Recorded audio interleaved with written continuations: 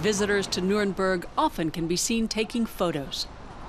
And there's certainly no shortage of worthy subjects to capture on camera.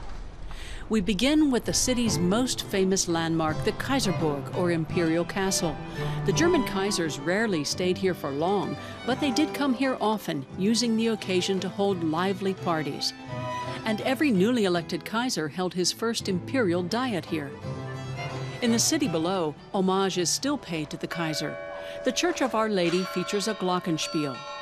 Every day at noon, 7 electoral princes file past the Holy Roman Emperor Charles IV. It's another popular tourist attraction.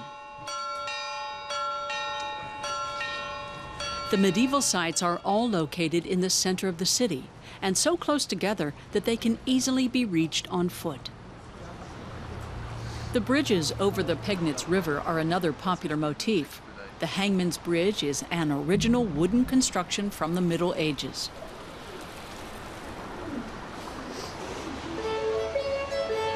"90% of Nuremberg was destroyed during the Second World War, but in many areas it's still possible to get a sense of how the city must have looked. For example, the 22 houses of the Weisgerbergasse, or Tanner's Lane, have been completely preserved. The street was once home to medieval craftsmen.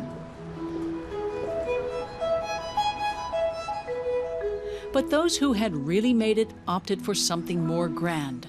This Renaissance mansion was home to the Tucher family.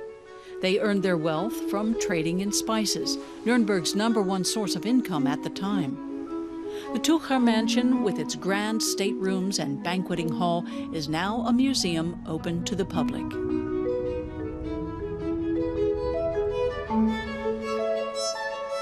So all in all, Nuremberg is definitely a city with medieval appeal.